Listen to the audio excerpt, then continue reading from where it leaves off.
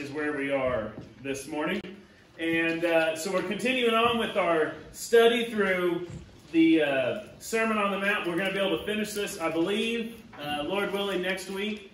And then we'll start getting ready for some Christmas stuff because that holiday's coming. Do you guys know that? It just comes every year, about the same time, I've noticed. So, but it'll be right here, and we're going to hopefully have our hearts prepared for it, even though if you're anything like Katie and I, sometimes our houses don't get completely ready, and finances don't get completely ready, and everything else. But let's make sure our hearts are ready for it. All right, Matthew chapter 6 is where we're going to be this morning. We're going to pick up in verse 16. The scripture says, "Whenever you fast, don't be gloomy like the hypocrites, for they make their faces unattractive, so that their fasting is obvious to people. Truly I tell you, they have their reward.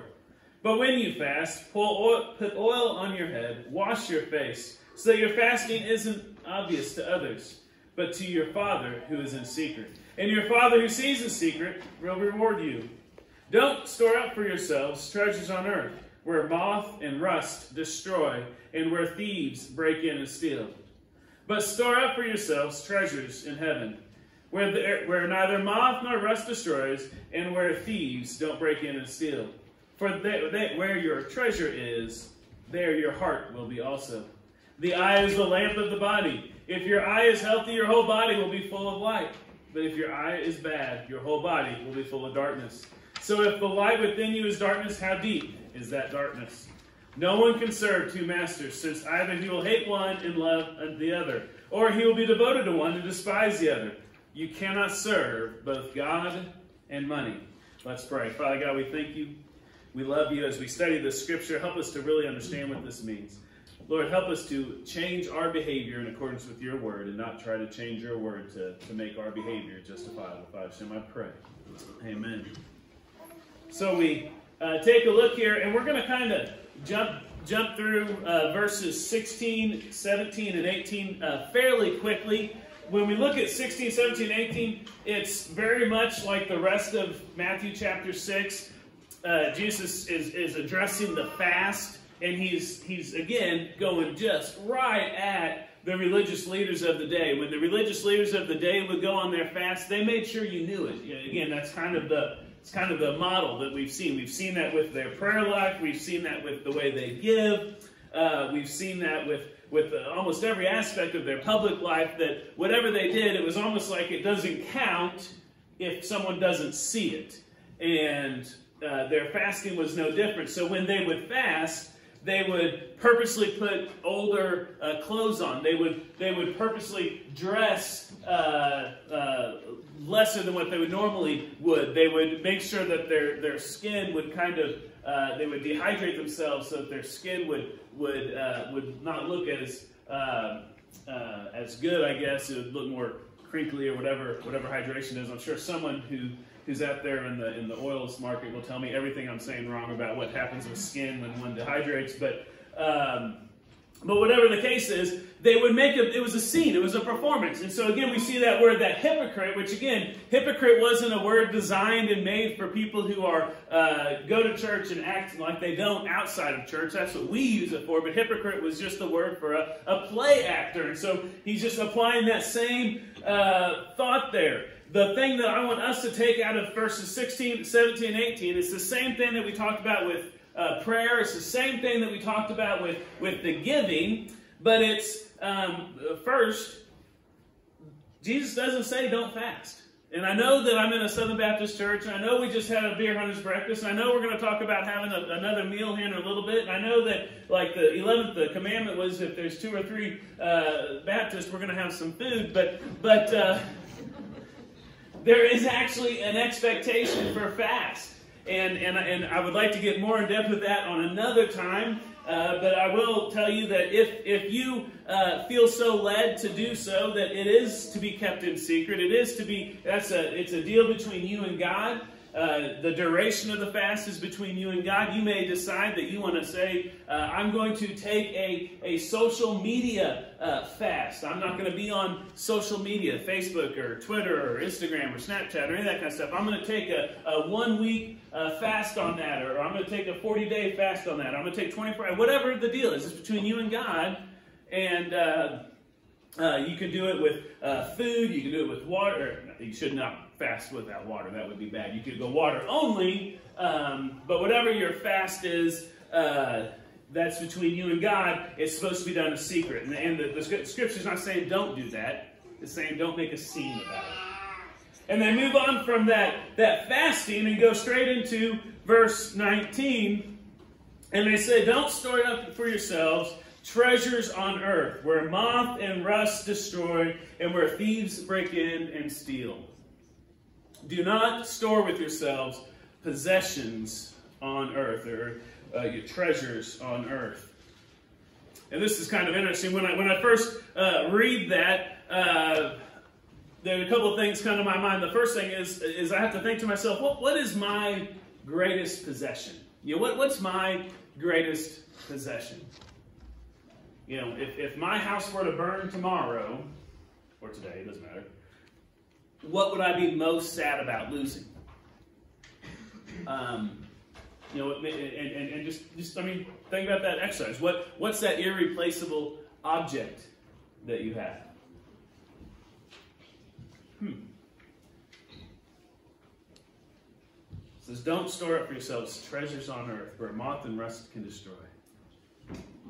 You see, if our greatest treasure is some painting, maybe some of you guys are great paint collectors, art collectors, and you got some Rembrandt or Da Vinci or something like that, and you have that in, like, obviously that is irreplaceable. Those people are gone. You can't have, there will never be another Mona Lisa or whatever.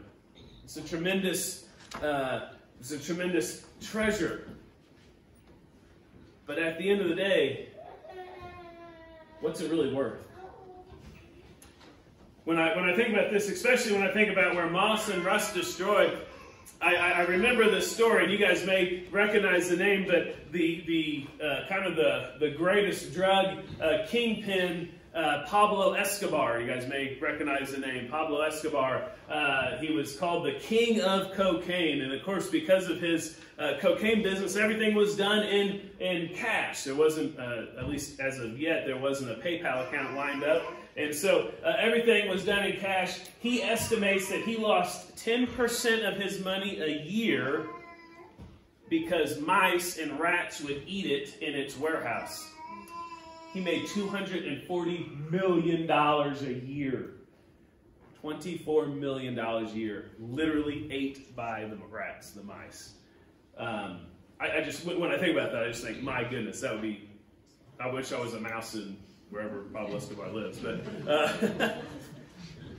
that was his, actually, he would write off 10% because it would just be, he literally ate, destroyed. You see, everything that all of our treasures here on earth, they are, they're going to fade away. They're going to be gone. A couple of weeks ago, we had my grandma's estate sale, or what was left of the land. We didn't do anything except for the land. And I shouldn't even say we. I mean, I'm not part of it. It was all my dad's brothers and sisters and stuff. But whenever it sold, you know, she and my grandpa raised 9 children on a farm that they had bought in probably the 50s or 60s, and they had 250 acres. That was what they raised their 9 children on. Now I think that's considered like a hobby farm in today's world. But they sold that land, and I was trying to explain to the boys how this worked. And I said, yeah, that land sold, and the way it was sold and stuff, it ended up bringing about $1.2 million. And James goes, "You mean Grandma was a millionaire?" Technically, she just didn't get to recognize any of it until she died.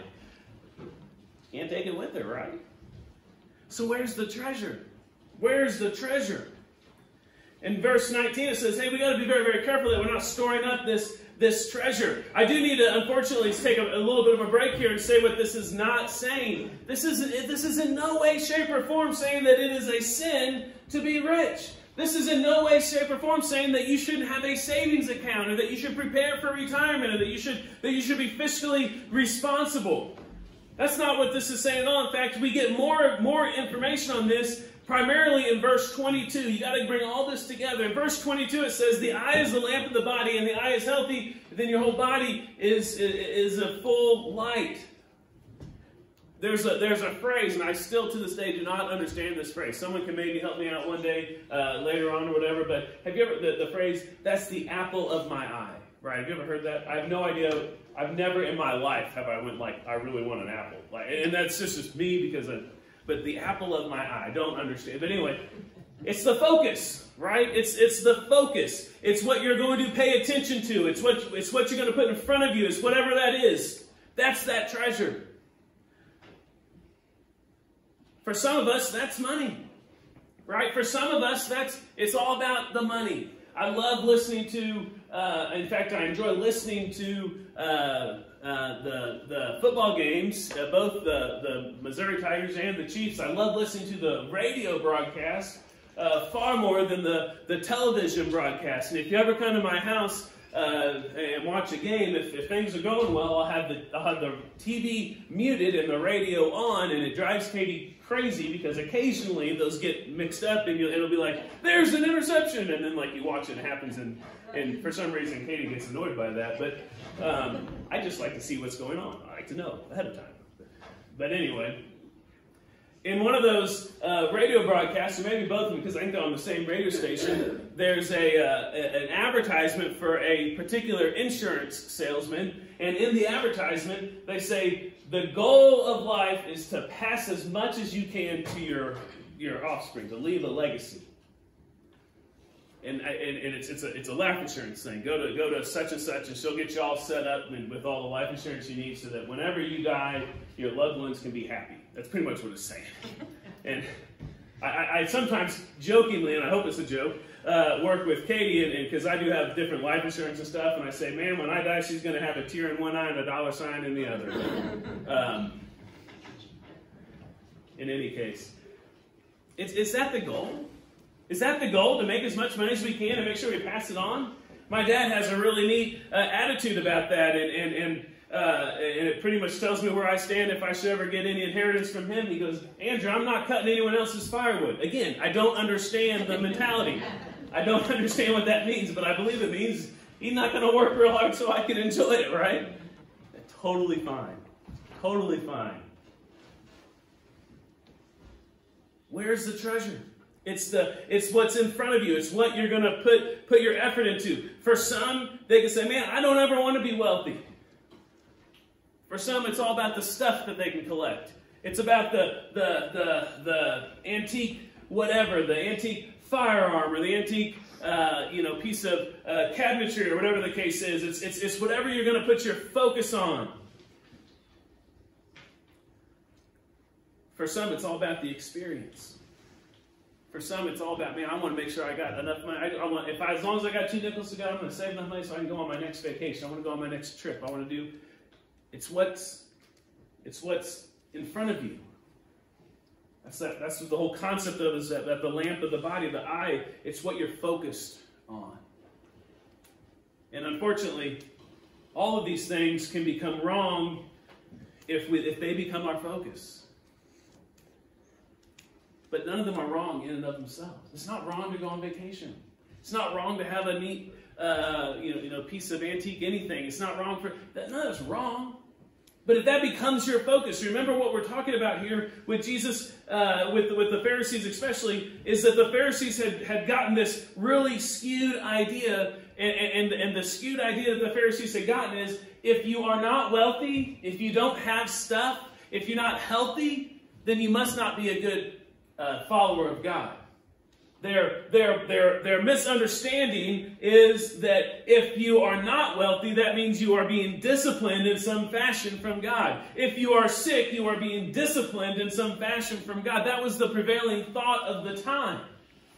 And Jesus is saying, stop that. Quit being focused on the wrong things. let's start laying up our treasures in for heaven. What is our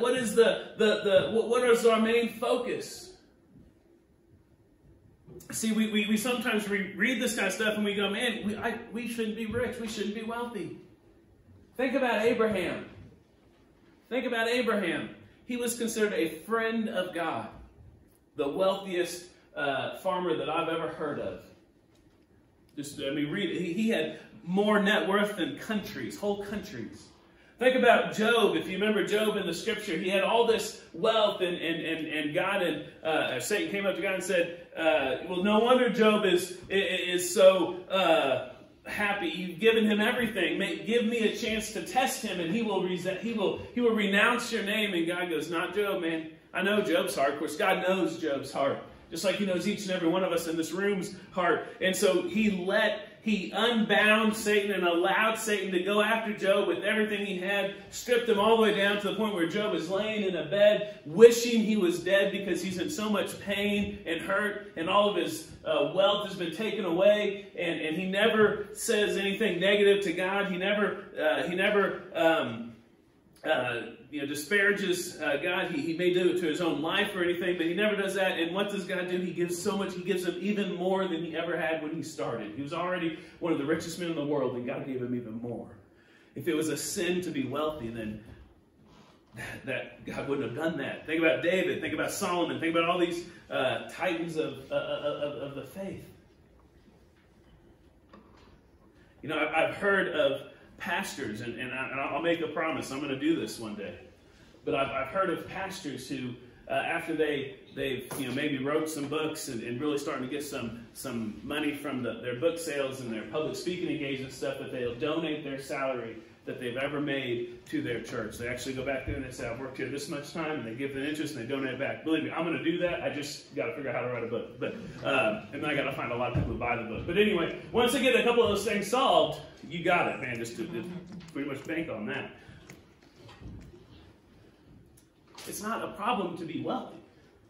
And if we're going to sit around, and especially if we're going to sit here in America and say that it's a problem to be wealthy, if we're going to sit here in this country and say that if we're going to sit here and compare ourselves, well, I'm not wealthy because I don't have Elon Musk level money. I'm not wealthy because I don't have Bill Gates level money. I'm not wealthy because I'm not, fill in the blank, whatever rich person, Stan Kroenke, whatever it is. I just read the other day that Stan Kroenke has offered St. Louis, Missouri, $100 million to settle his lawsuit. He has that much cash that he can offer $100 million just to settle the lawsuit.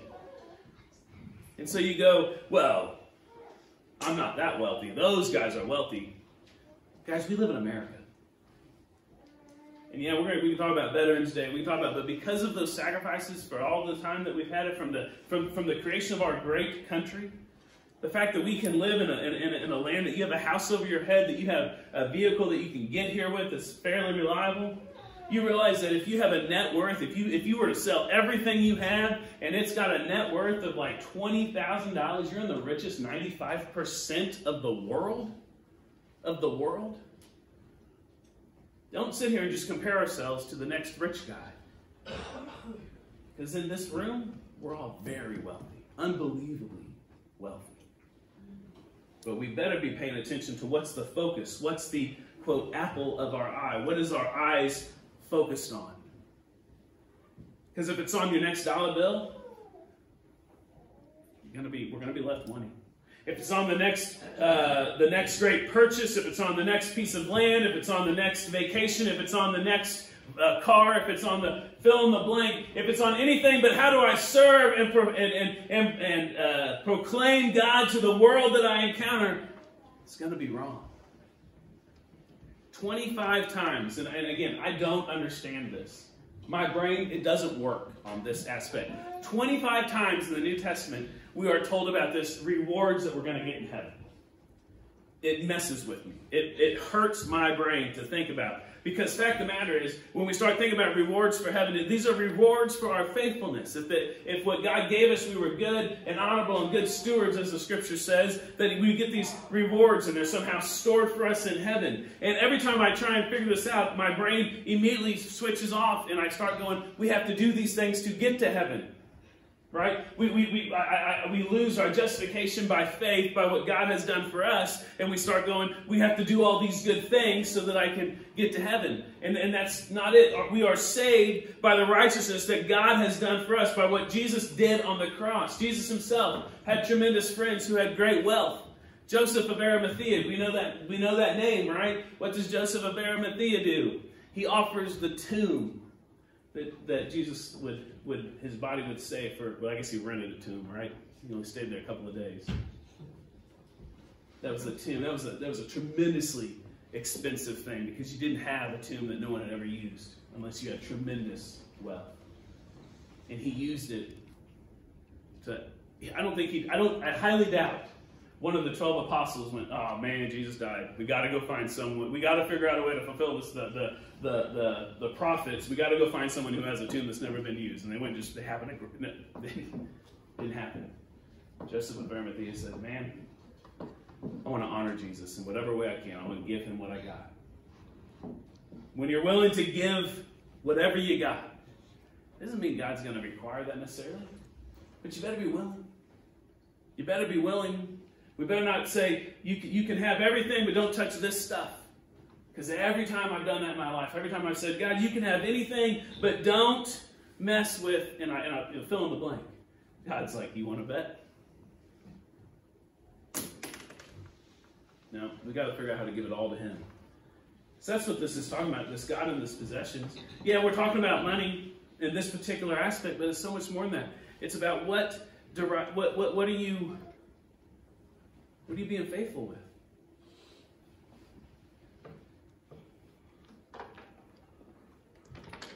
Real quick note in verse 20. It says, where neither moth or rust destroys. There's actually a word for rust. That word there would be like decay, which I think everyone, if you didn't know what oxidation and carbon steel and all that kind of stuff happen, how rust happens, you would just say, well, that metal is decaying. That's actually what that means. But it simply means to decay. Man, it doesn't matter how great your stuff is, it's going to decay. A couple of years ago, and I was talking about that art deal, and I got messed up in my outline, so I'm trying to fill this in. There's the painting was the Fresco Jesus, I believe is what it was, and it was a great work of art, everyone thought. And they went to this art dealer who was supposed to remake it. And I remember seeing, I wish I would have had more forethought and I put it up on the screen. When they remade it, it looked like a kindergartner painted over this thing. In fact, it was so bad that the Louvre took it back unfixed because of how bad it was. It was like, you screwed this masterful work of art so badly, we don't want anyone to fix it, because no one would have thought it could have gotten this bad. It's going to decay. These great treasures that we think about, they're going to decay. So where are you going to put your hope? Where are you going to put what you have? Are we really storing this stuff up? Is life really about what can I do next? What's my next great adventure? What's my next great purchase? What's my next great acquisition? For about 10 minutes, I thought I could be a stock trader. I had a friend of mine who showed me some really cool tricks, and he showed me how to do it. And of course, I'm very risk averse, and so I put what I thought was a lot of money into a particular stock, up to $200, a lot of money, into this stock. And within like 6-7 days, he had told me something was getting ready to happen. They're going through a lawsuit. He goes, they're going to win it. You'll see, and the stock's going to double. 6 days later, stock doubled, right? I'm like, call me the Oracle of Omaha, right? I'm the new guy. I'm gonna write this up. So I started doing my own research, bought a stock, doing what he had said every day for the next 6 months. I bought it. So the trick was, the trick that he showed me is you search by the lowest 52-week price. So you're going to get at the low. Hence, buy low, sell high. It's kind of a trick, right? So I do this. And I spend all my earnings, so I've got $400, all of the total, and I put in this new stock. Every week for the next 6 months, it hit a new 52-week low. Every single week, I lost more money. Now, you don't lose it until you realize it, until you actually sell. Finally, it wasn't all that much money, but finally I'm like, I can't handle this anymore. And I sold, and I got out, and I lost like $200. I lost half my money, so I was back to where I started. So I'm like, you know what? I'm done. I'm done with this game. My brain can't handle this anymore. Apparently, I left the alerts on my phone. I sold it at like $2.50. I bought it at like $5 a share. I sold it like $2.50 a share. The other day, my phone dinged. It was at $15 a share. I'm like, that's why I'm not very smart, right? Like, I don't have that ability. I can't do that. My brain doesn't work that way. You know what? I'm fine with that. I'm going to try and spend my effort, as much as my effort can. I'm going to try and spend that glorifying God. I want to try and do everything I can to say, you know what, God, if you're going to trust me with more, that's great. If you're going to trust me with less because for whatever reason, then I'm going to have to figure out how to proclaim and glorify you with that. See, in verse 24, and we'll finish with this, it says, no one can serve two masters. And the two masters that we're focused on right here is you cannot serve both God and money. And that's true of anything. Whatever the master is. Whatever your master is. And again, I've shared with you time and time again some of the issues that have gone on with my family. And this is really the problem with living in the same town, growing up in the same town. Because when I talk about my family, you guys know most of them. And I got to be kind of careful with that. And like so far, no one's come up to me on Thanksgiving and said, hey, Andrew, I heard you were talking bad about me the other day. So either whatever I say you don't listen to, which is probably true, or you're really good at not telling them what's going on. But you can't serve two things. You can't. And unfortunately, my family, I have watched so many of my brothers or my uncles that ultimately served alcohol. They couldn't not. When my grandpa finally died, and he had died with he had colon cancer. He just chose not to treat it or anything. He just said, I've lived long enough. He was in his mid-70s, and when he died, the last several months, really, where he was bed-stricken, he had to stay in the bed there. People would come and visit him. This is, say, the last month or 2 or 3 or whatever, and you go and visit, and he'd have a blood transfusion about once every 21 days, and then he would be pretty lucid for about 14 of those days, and then it would get worse. And so you had this window where you could go and talk to him. It was really neat. And then he finally died. And when we were cleaning up his bedroom, they got the hospital bed out of there and everything like that. And I can't remember what it was. I think it was Jack Daniels, but it could have been Jim Beam. Some sort of hard liquor. There's an empty bottle under his hospital bed. Don't know how it got there. All the way till the end. We all thought the stories I'd always heard is the children got together and they told him, hey, you got to stop this. And I was told he stopped. I'm literally to his deathbed. You can't serve two masters. See, with my children, one of the things that we have to worry about, and Katie and I pray, and we'll talk about this actually next week, because next week's topic, as it comes in the scripture, is the cure for anxiety. It's actually what the title is. And man, I certainly wish I could just read that and just be like, I'm fixed. But Katie and I routinely talk to each other. We go, man, how do we continue to raise children in this culture where it seems like everything that I hold true in the scripture is challenged? Guys, ultimately, until I can, and I can't do anything, it's got to be on their heart. But until they decide, you know what, my life, I got to serve God and no one else, we're always going to have that struggle. You can't serve two masters. You're either going to serve God, or you're going to serve your money. You're going to serve God, or you're going to serve your wife or your husband, your spouse. You're going to serve God, or you're going to serve your family. Those things are all good, right? We want to be honorable to our families. We want to be honorable to our wife and our spouse. But guess what? We only serve God, and we take care of, and we love, and we cherish, and we show compassion. We do all those things for our family under the umbrella, under the context of serving God. And so many times, and I think this is one of the biggest crutches in our world today, is that we've got that totally out of order. We go, no, family first, family everything. Family, and man, I love family. Family's important. But look at your life. Does family take a back seat to God? Or sorry, does God take a back seat to your family? Who are the masters you're serving today? Our closing song.